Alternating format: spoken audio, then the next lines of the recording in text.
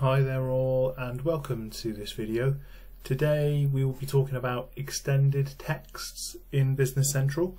So I'll just begin with a bit of an explanation on what extended texts are. Well, they're basically a predefined block of text which we can add to many different areas in Business Central. So things like documents and journals, depends on obviously how we want to use them. So let me just jump into BC and I'll show you this on screen. So what I'm going to do is just go to my chart of accounts page here and just show you the extended text functionality attached to one of the GL codes on my chart of accounts.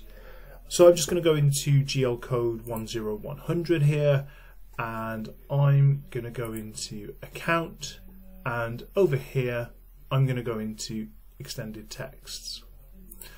So this brings up a new page here called the extended text list, and I can attach a new record here. Okay, so I'm going to create a new record and I can assign a language code if I want to. So if I use language codes throughout my BC system, I can define an extended text record against a particular language code, so it will be used in conjunction with that particular language code. Equally, I do have the all language codes boolean here, so if that's ticked, it will just use it for all of them. So next I have a description here, and I'm just going to add test, but you can make it something a little bit more meaningful. Here I'm just showing you how you can use this functionality. And equally, we do have starting date and ending date here, which are basically fields which you can use to say this particular extended text is only valid throughout these dates here. So you can set the starting date here and the ending date here basically. As I say, you can just use those to define dates between which those extended texts should be used. And then basically what I can do is just add a bunch of text that I want to show up in my extended text record. So I'm just going to say test 1, test 2, test 3 and test 4. But you get the idea here. You can add whatever text you want to. So this is the predefined text that we're going to be pulling through to the different areas of BC. I'll show you that in a second. You have as much space here as you need to, and yeah, just obviously type what you need to show up every time in these text fields. I'm not sure in terms of limitation in this particular text field. We can probably do a bit of research and just find out how long, how many characters those fields allow us to type in. So I won't do that on this video, but I'll let you do that in your own time. And just on the lower part of the page here, I have a sales fast tab and a purchases fast tab. And these areas basically allow me to say that this particular extended text can be used on sales quotes, blanket orders, invoices, sales return orders, and I won't go through them all, but you get the idea here. I tick the box here for those particular document types for which I want to use this particular extended text record, right? So you can set these to come through automatically, and I guess that's why these tick boxes are here. We can say that we want a particular extended text to come through on a quote, you know, if we were providing quote information, for example, but we don't want that extended text to come through on any other sales document, in which case we would very simply uncheck all the boxes like this. So I guess firstly have a think about blocks of text that you can predefine on your documents. And then have a think about, do we need to limit the documents on which those extended texts are going to show up, okay? And you have the same here for your purchase ledger as well. So I won't run through all of those, but have a play, have a test at your will. Okay, so I've set up that extended text record against my GL account 10100 for income services. And just before I go ahead and pop that onto a document, we do have a field here on the GL account card, which is where I am now, called automatic extended text, right? So this, if marked as yes, probably self-explanatory, but it basically pulls through the extended text to the target document or journal when you're using this particular GL account card. If you don't want that to happen, just uncheck automatic extended text here, right? So I'm gonna mark that as yes for now, and we'll see how that works. But there is a way to pull through extended text on the document or journal line itself if we need that to happen. So I'll show you that later as well. So just before we go ahead and pop these extended texts onto a document, I just want to briefly show you that you do have extended text in some other application areas. So we were on a GL account card there, but if I go to my items, my products, I do also have the automatic extended text option here against an item card, and I can define extended text in the same way against an item that I can against the GL account card. And there's a few other ledgers, resources, etc. that we can use these extended texts on. Okay, so what I'm going to do is let me just go ahead to a sales invoice now, and I'll just show you those extended texts in action.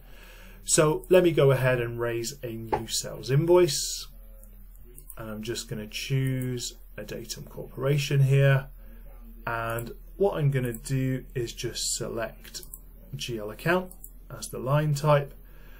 I'm going to select account number 10100, and what you can see here is the test 1, 2, 3, 4 extended text lines have come through as comment lines on my document, right? Now I can still modify these. Obviously it's an unposted document, so I can still change these. I can still delete them if I want to as well, but because we had the automatic extended text option checked on my GL account card for GL account 10100, that's why it showed up automatically here, right? So let me just change that to no. So I'm going back to the GL account card, and I'm going to say automatic extended text is now no. Okay, so this time what I'm going to go ahead and do is add the same GL account in. So I'm going to delete those lines, and I'll just do the same thing again. So I'm going to say 10100, and this time you'll see that the extended text records didn't come through, and that's because I hadn't enabled the automatic extended text boolean, right? So if I go show details here, the automatic extended text is disabled now. That's why it didn't come through automatically. But what I can do is at line level, so whilst I have this line selected, obviously you may have multiple lines on your sales invoice, whilst I have this line selected, I can go line, functions, and insert extended text. Okay, so that is going to do the same thing that we saw before, but this time I've had to do it manually by pressing line, functions, and then insert extended text. So that is about it really for extended text here. One thing to mention is that be careful, because this is a sales invoice and these extended text lines will flow through to the posted sales invoice, which of course means they will show up on the printed document, right? So yeah, just have a think about ways in which you might want to use this. It may not be useful to you, that's fine, but this video is just to show you how it can be used. Now, one of the other ways that we can use extended text is we can use the standard text code functionality within Business Central, right? So see here on my line type on my sales invoice, I've got the option of comment selected, and when I drop down here, I've got a lookup to my standard text codes. Okay, so if I say select from full list here, so this brings up the standard text codes page, and the standard text code page basically allows me to add some standard text, again, that might be the same every time. So I've got a few here, I've got some for monthly depreciation, shipping charges, sale under contract or travel expenses. These are just ones that are provided in the demo environment, but you can create these as and when you need to. Okay, so what I'll do is let me just hit cancel on here, and I'm going to navigate to the standard text codes page, and I'll just add a record in there, and we'll use it on our sales invoice. Okay, so let me just go dimensions of package here. So it's just an example that we can use just to show you how it works. So I've added a new standard text code here called dims, which is dimensions of package, and to this standard text code, again, I can add extended text, right? So I'm going to say new. So we're doing exactly the same thing that we did before. I'm not going to run through all these fields, but I'm going to say volume, depth, length, and height. Okay, so you don't have to use it in this way, guys, here, but I'm just showing you a way that you can use it. So just to recap what we did there, we added a standard text code called dims, and we added some extended text to those standard text codes. And what I'm going to do now is come back to my sales invoice, and I'm going to select my new standard text code here, and what happens then is, see, I get the title of my standard text code come through, and I get my extended text values, right? And then I can fill in my values here each time as I need to. So you get the idea there, guys. But again, be careful using this, because these values will come through onto the posted sales invoice, and therefore they will show on the invoice printout. So I guess just have a think about sort of how you might want to use these. If they might be useful to you, they might not be at all. But it was just to show you how this functionality works. So that was everything that I wanted to show you. I hope you found the video useful. Thanks for watching, and take care. I'll see you on the next one.